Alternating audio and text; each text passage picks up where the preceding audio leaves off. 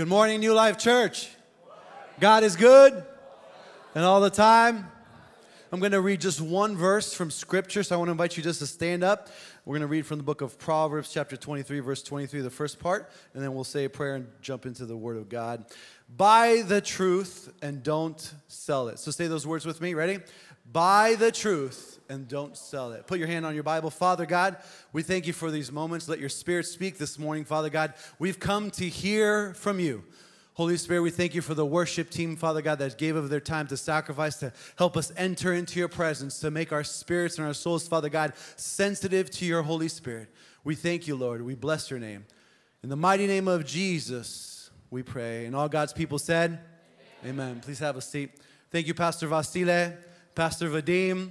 Thanks for having me. Victoria, thanks for leading the worship and for making this introduction really easy for me. I'm here with my family over here on my left, some nieces, some nephews, so it is a joy always to be with you at New Life. You guys, I guess for a younger generation, you bring it. You bring it. You bring the Holy Spirit. It's energizing. I love to come here, love to hear the worship songs. I usually go back and say, hey, I haven't heard this one. Let's sing this one at the church that we're a part of. So you're always a blessing to me. This morning, we're going to take a topic that's really simple and what the Bible teaches and shares about it. And I'm going to challenge you, especially at the end, that if the Holy Spirit is speaking to you, that you receive that kind of stirring in your spirit and come and pray. In 1940, the Walt Disney Productions introduced and released a film for children called Pinocchio. Anybody familiar with that movie? And if you remember this story of Pinocchio, it was obviously to listen to his quote-unquote father, his creator. But one of the lessons that even to this day we bring into our culture, especially the U.S. culture, it was a global production.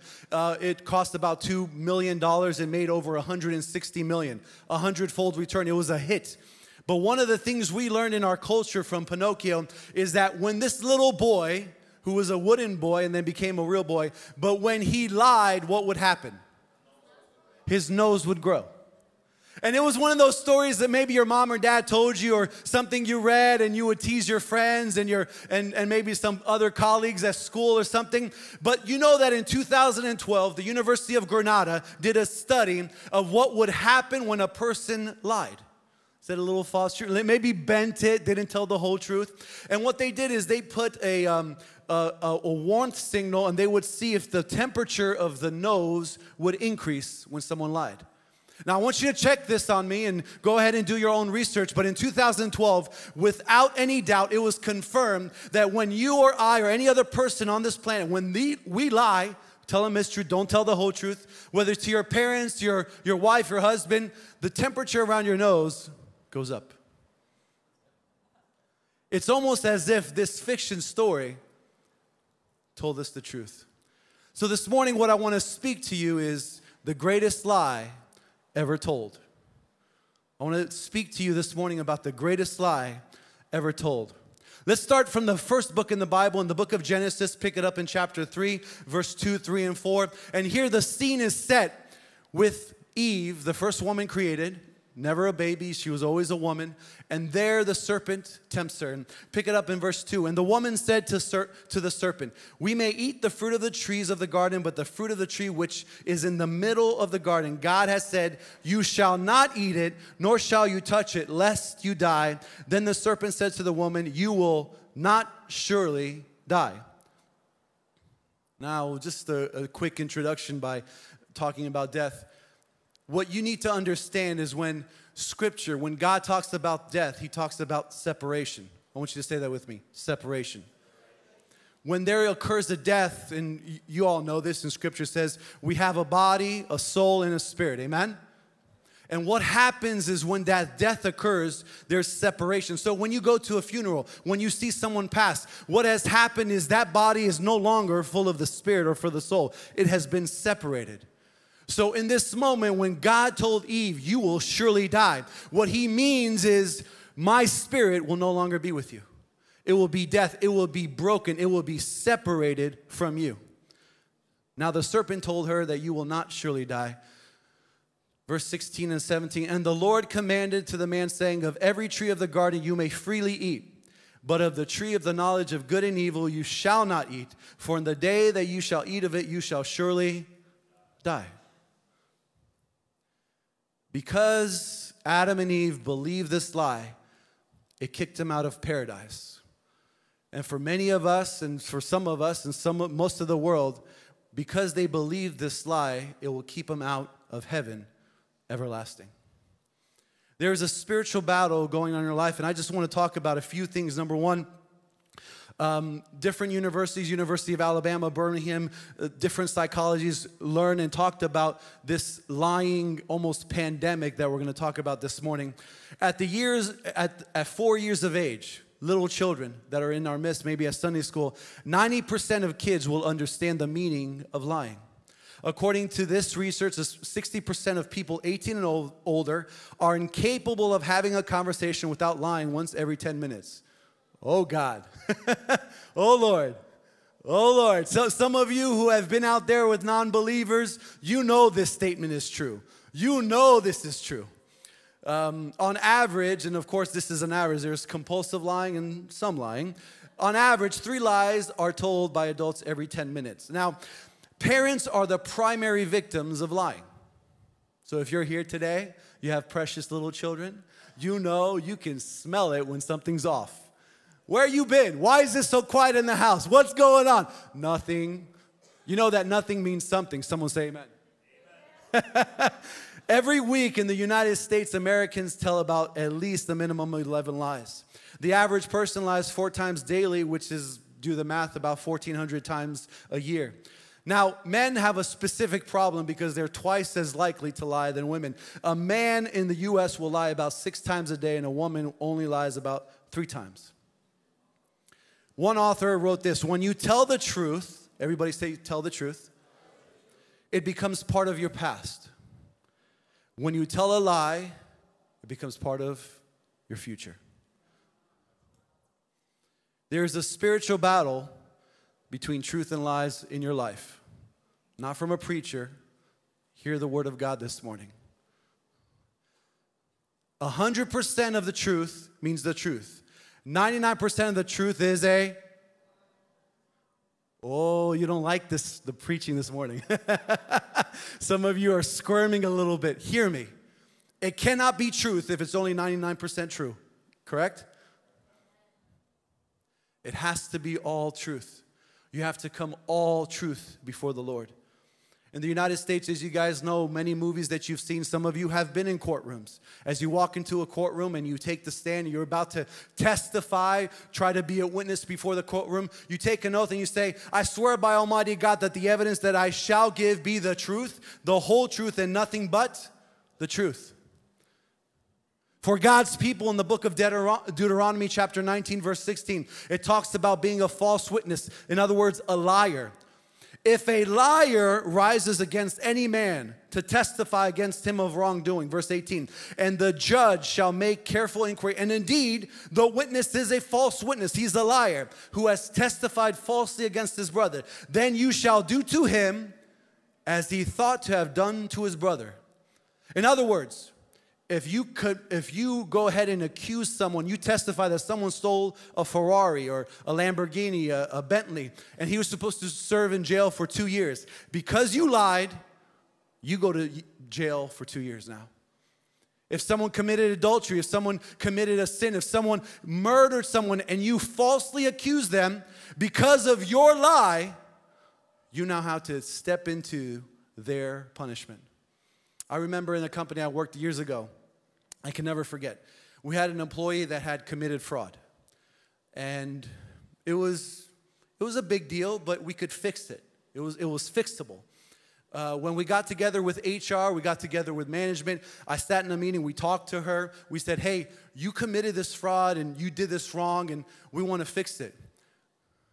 She lied. I didn't do that. No, I didn't. No, it wasn't me. When we presented her with evidence, emails, text messages the IT folks found, different things, she started shaking and she finally confessed. To my surprise, I want to tell you something. To my surprise, we excused her from the room and we had a meeting. the managers, myself, HR. And you know what was so interesting? These were unbelievers.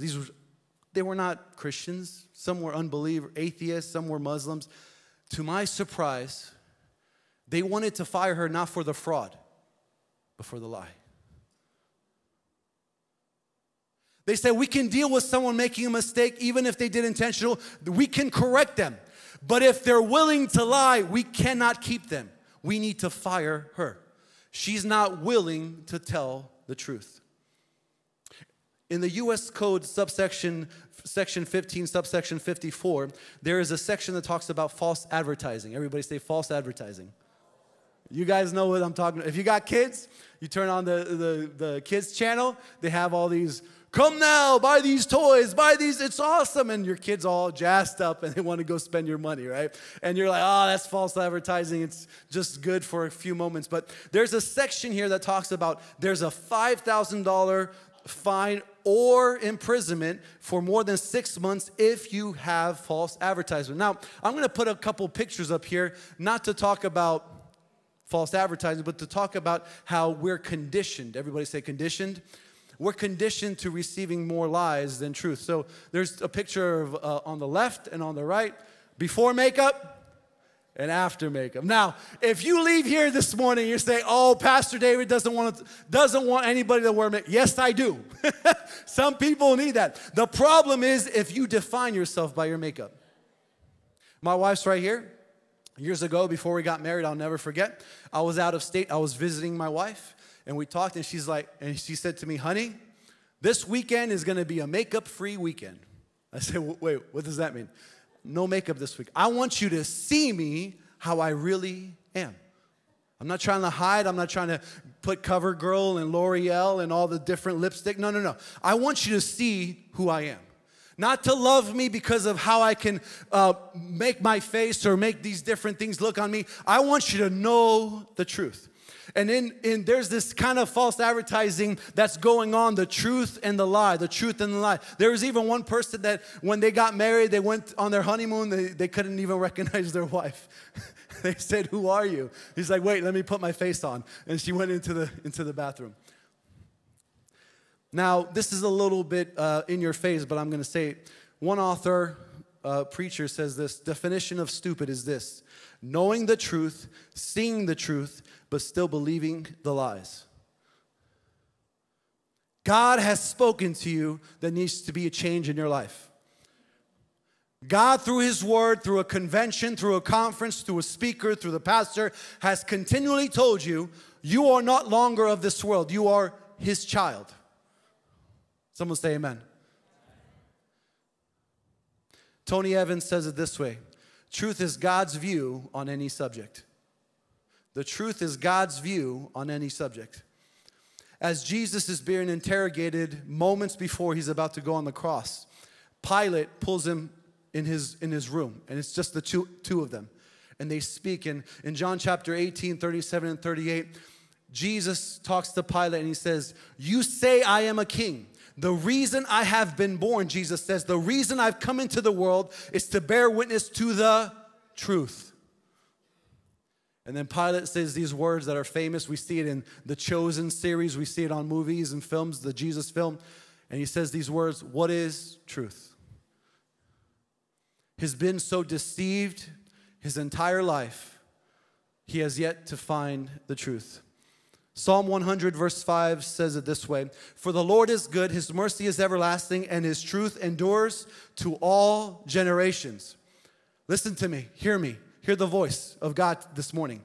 If it was true for your mom that God is good, if it was true for your grandfather that God is good, if it was true for Billy Graham, if it was true for Francis Asbury, for John Wesley, then as you sit this morning, you need to understand it's not about what the world says. It's what the Word of God says, and He is good. He is merciful. He does forgive. It doesn't matter your past. It doesn't matter your debt. God says, I can wash you. I can cleanse you. I can use you. I can mold you. That is the truth. It endures for all generations. I have my sons here. I have my daughter here.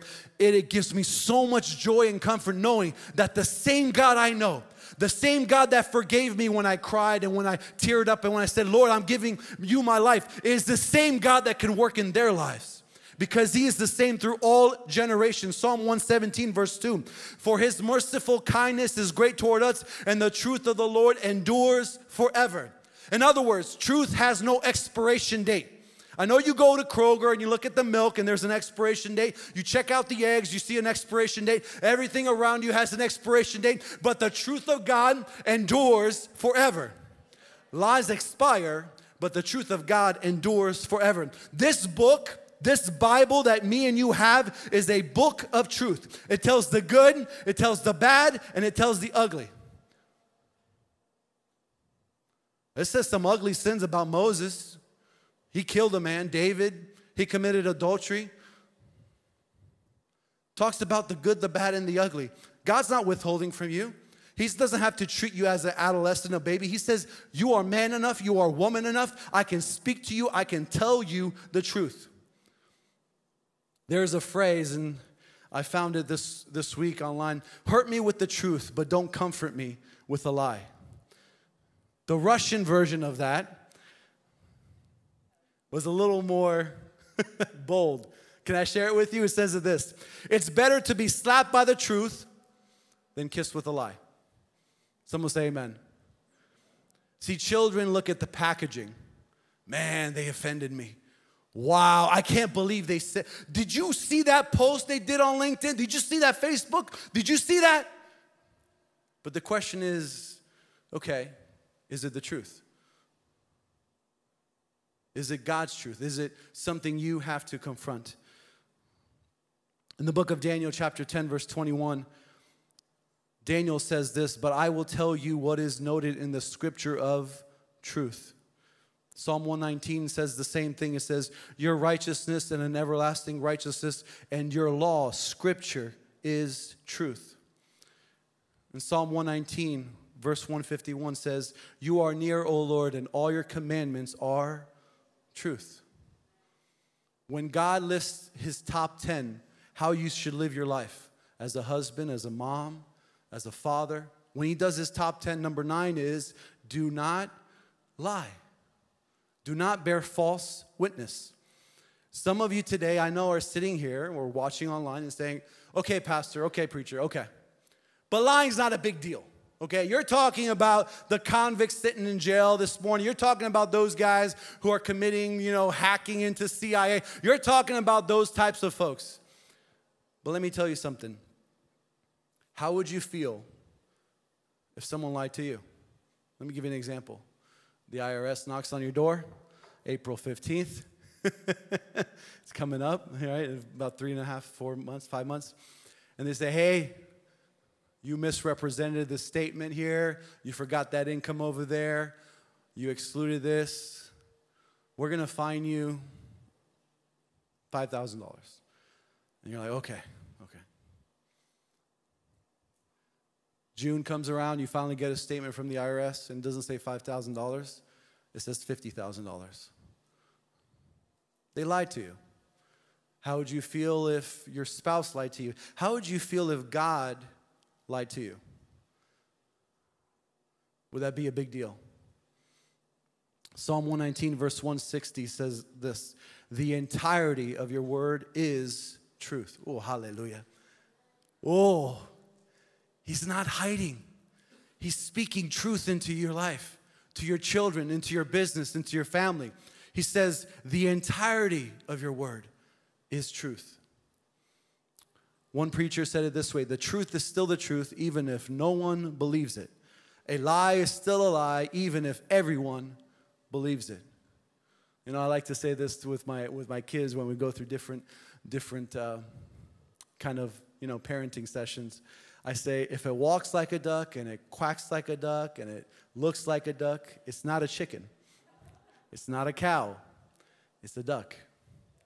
It's the truth.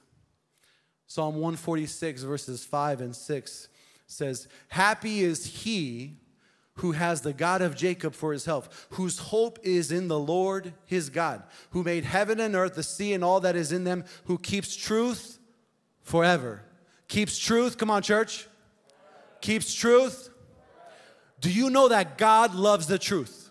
Someone say amen.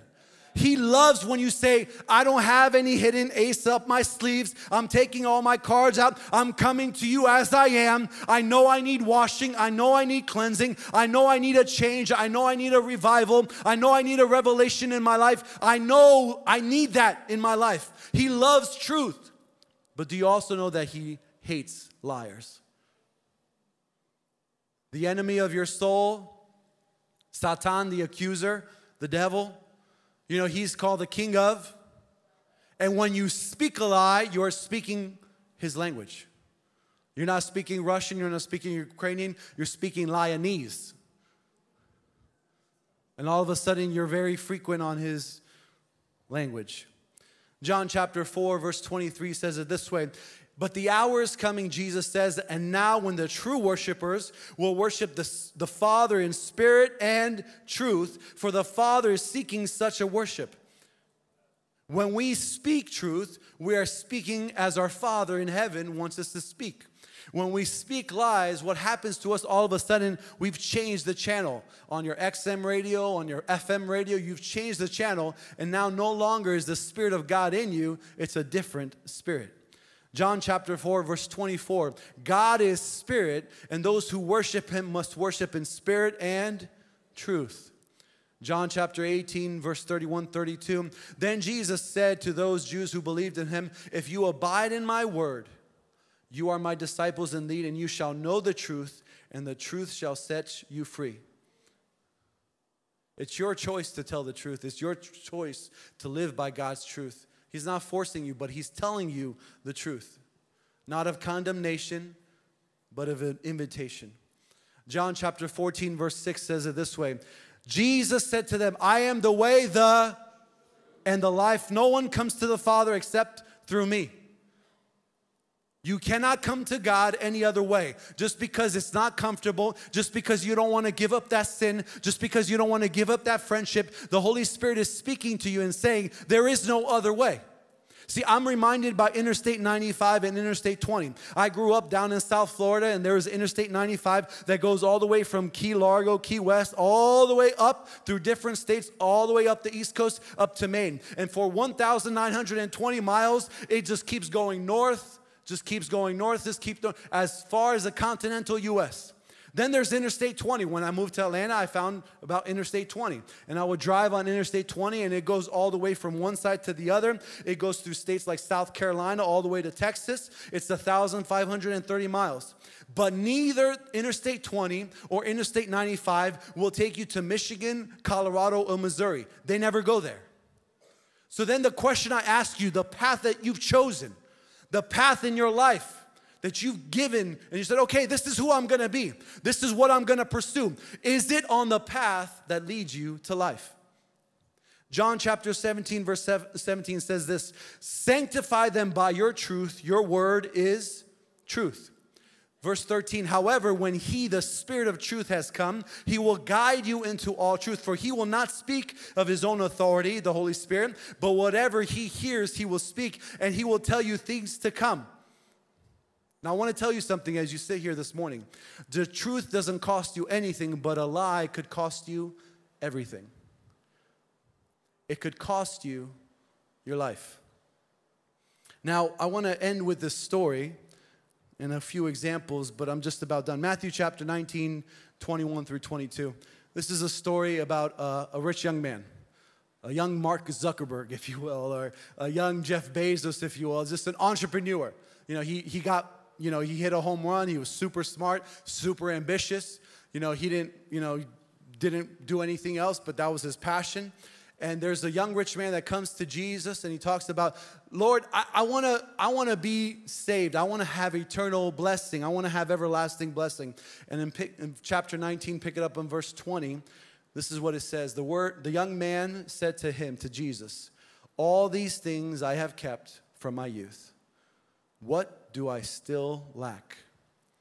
He felt something missing. Jesus said to him, If you want to be perfect, go sell what you have and give to the poor, and you will have treasure in heaven, and come follow me. Verse 22. But when the young man heard that saying, he went away sorrowful or sad, for he had great possessions. So go back to how we started this morning. The greatest lie ever told. Okay, preacher, what's the greatest lie ever told? What's the greatest lie that ever been in history? Was it in the Garden of Eden? Was it the flat earth theory? Was it the round earth theory? What's the greatest lie ever told? The greatest lie ever told is the one that keeps you out of heaven. It's the one that says you need more of this world and less of God. It's the one that says I can spend more time at my company, I can spend less time with my family, I can spend more time with everyone else but with God. It is the lie that will keep you from your destiny, that what God has called you. Whether it's a Sunday school teacher, whether it's a missionary, whether it's an entrepreneur that can help missions, whether it's a worship team leader, it doesn't matter. The greatest lie ever told is the one that keeps you from your calling. The one that keeps you from your destiny. The one where God has chosen you from your mother's womb and has called you to live righteously and to walk with Him and to talk with Him and to know His calling on your life. That's the one that will keep you from your eternal blessing. So how has the world lied to you? How has the world spoken into your life and says, hey, whether it's Instagram or TikTok, you don't need more of God. You don't need more of His presence. You don't need that old-timey stuff prayer. You don't need to read scripture. No. Just download another Netflix movie, another podcast. How has the world lied to you? And I want to invite you to stand up.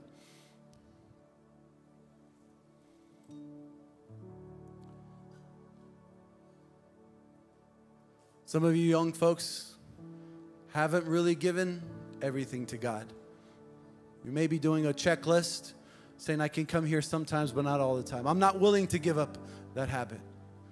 And the Holy Spirit is speaking to you this morning because you've been living halfway, or you've been living in a lie that the world has taught you. I want to invite you to come because I want to pray with you this morning. If you've been believing lies that will keep you from God's destiny, God can't forgive me. I want you to come and I want to pray with you this morning here in the altar. That you would fulfill the destiny and the calling that God has given you. That God has specifically chosen you. Yes, even in your family, even between your brothers and sisters, there's a Joseph here. There's a Daniel here. There's a David here. There's an Esther here. And I want to pray with you. Victoria, you can come up. When the Holy Spirit guides you into your truth, it's not going to be into your comfort. Someone say amen. He's going to pull you out of your comfort. Maybe you're not used to coming and praying up in the front. Maybe you're not used to someone laying hands over you, which is biblical. But this morning is your morning. November 12th is your day. November 12th, 2023 is a day where you're like, okay, I'm done going halfway with God. I'm done going halfway with church. I'm done going halfway in my prayers. I'm done going halfway with what God's promised me. I'm going to go all the way. I'm going to start believing His truth. I want our prayers to be lifted up, and the worship team, you guys can come. They're going to sing. But as they sing, I'm going to be down here. I want to pray with you this morning. This isn't about a show. This isn't about a good preaching. This is about you meeting with Him. Holy Spirit speaking to you. Amen.